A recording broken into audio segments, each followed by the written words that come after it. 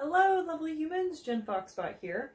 In this video of Math Mondays, we are finally getting to the theory of electromagnetism, or electricity and magnetism squished together because it turns out they're the same force. Woo, so cool.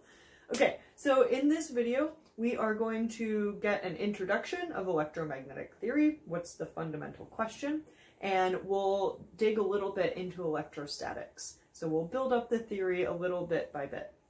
I'm not going to cover everything, but I'll cover some of the major topics in electromagnetic theory. If there's something that you would like me to cover, please let me know. Okay, cool. So, in physics, engineering, and science, and honestly, life in general, a lot of the time what we're doing is we're trying to figure out what is a good question for us to ask to solve our problem. Our question needs to be simple and straightforward and yet meaningful. And so in electromagnetic theory, the fundamental question that we are asking is what happens when we have a bunch of charges, we'll call them source charges, and they're gonna be tiny purple dots that are really hard to see on the screen. What happens when we have a bunch of these test charges? How do they interact with this charge over here, which I'm going to call the source charge. I'm going to label it with a capital Q. So how do these charges affect this charge? Keep it simple. That's our fundamental question. Now, that fundamental question can get really complicated really quick because there's all sorts of moving pieces. Literally, sometimes these charges are moving and they move at the speed of light, so that's really fast. Oh my gosh, it's okay. We'll start simple. Electrostatics, stationary.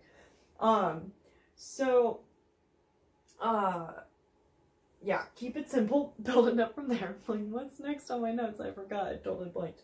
Okay, so, it can get really complicated, but when we remember the goal of our theory, we're saying, okay, well, how do I build up an understanding of the situation from the simple pieces?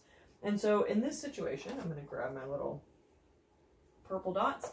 So we can assume that we know where our source charges are. And let's say we have some equation that describes their position as a function of time. And what we are interested in figuring out is what happens to our test charge? Where does it go? Well, that's what we need to calculate. So one of the really cool things in EM theory is that the principle of superposition applies. And what this tells us is that we can actually, oh my gosh, hold on. So this means that we can assume the interaction between any two given charges is independent of the rest of the charges. Wait, what? That seems a little wild. Well, yeah, it is. It's totally wild. And it only holds because of the format of the equation for the electric field. But basically what it says is that when we're trying to figure out how these charges are influencing this test charge, we can ignore all of the charges except for one, calculate that force between those two, and then we can move on to the next one, calculate this second force, and then move on to the next one. And then we can add all of them up in a vector sum. So these are vectors, they have a size and a direction. So basically we're like, okay, force 1, that's a funky F, plus the force between the first charge and our test charge, plus the force between the second one and our test charge, plus the force between the third one and our test charge, and so on. Okay, that's pretty wild. Well, you can kind of think about it like a game of pool. So let's say that this is our cue ball, we hit the cue ball, and it hits one of these and then it goes on and hits the other ones. Or if you're starting in that triangle formation, at any given time, you can calculate the trajectory of a ball by focusing on the interaction between just two of the billiard balls. Okay, so now that we understand that, let's start with a simple case in electrodynamics. We're going to go to electrostatics. So electrostatics, electricity static, electrodynamics, electricity dynamic, movement. Woo. So electrostatics, is the study of stationary charges. Woo! So we're going to assume that our source charges are not moving. Cool. And we are going to take, I'm going to get rid of this because it's right in my way. So this is one of those equations, Coulomb's law, which unfortunately we can't derive, or maybe for better or for worse. This is where the experimentalists come in and are like, I got you, boo. And you're like, thank you, this took you a really long time and it was really hard, so thank you. So Coulomb's law tells us the force between two charges at rest. And so, well, I was going to say at rest in kind of quotes of like, well, they're at rest for now. So we're at kind of a frozen point in time. So Coulomb's law is 1 over 4 pi epsilon naught. This test charge is kind of hanging out there. Times our source charge, the size of our source charge, times the size of our test charge, divided by the distance between them squared. And it points in the direction of the two charges. Oh, no, let me draw a picture because it's like, wait, what did you just say? Okay, so we have our source charge here that is influencing or exerting a force on this charge.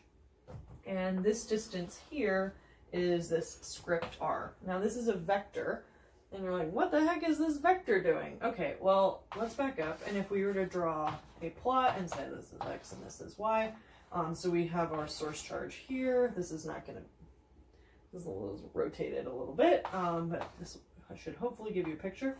So this would be, we're going to call this r prime. That's one vector. This is going to be r vector. And so this is script r.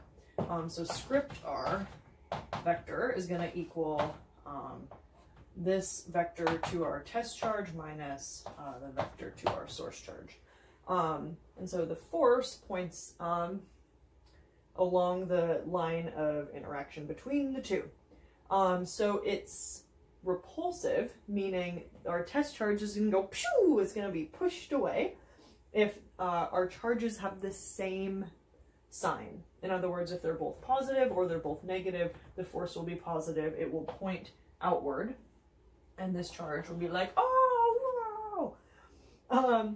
If they are the same, if they're the opposite sign, then our force is going to be negative, if it's like that, and the force will point from our test charge to our source charge, and it'll go, shoot, I am attracted to you. Very cool. Cool. Okay, so this is where our ability to read equations starts to really come in handy for figuring out how these equations give us information about the world around us. So, okay, in addition to figuring out the sign of the force or the direction of the force, what this equation tells us, so this is a constant called the permittivity of free space. So just a constant. I think it's like 8.85 times 10 to the negative 12th.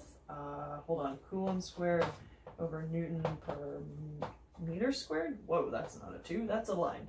Let me double check that. 8.85 times 10 to the negative 12th. Yeah, cool. And then you have pi. Pi seems to show up all over the place, which is pretty cool. Our universe is magical and mysterious. So this is all just a constant. Can't change that. That's staying the same no matter what charges we've got and where they are in space and time. But what we can change is say, okay, well, let's say we made one of these charges bigger. Since these are on the top, it's directly proportional to the force. So if the size of these charges increases, it increases the force between the two of them. Super cool. So that means if this charge gets bigger, this charge goes flying off at a much faster rate. And the other thing that we can change is the distance between the two. So because this is inversely proportional to the square of the distance, that means if we move the charges really, really, really far apart, their force between them is going to be super, super, super, super small, and they probably won't influence each other at all, at least to our eyes, or our senses. And so if we move them really, really close together, it means the force increases a lot, and they will interact a lot more in the same way that increasing the charges increases the force. If we decrease the distance between the two of them, the force will increase. Super cool. So I love the ability when we understand what the equations are telling us and how to look at the kind of the shape of the equation, we can get some really cool information out of it. Okay, so I'm going to leave you with a challenge, and that challenge is if we have a test charge Q in the middle of 8 equal charges around the outside, what is the total force on the test charge in the middle? They're all equidistant from the center, they're all equally spaced, they're all the same magnitude, etc. There's 8 of them. What will the force on the charge in the middle be?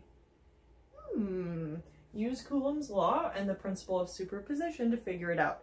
And we will talk about that in the next video where we look at the electric field. Yay! All right, please let me know if you have any question.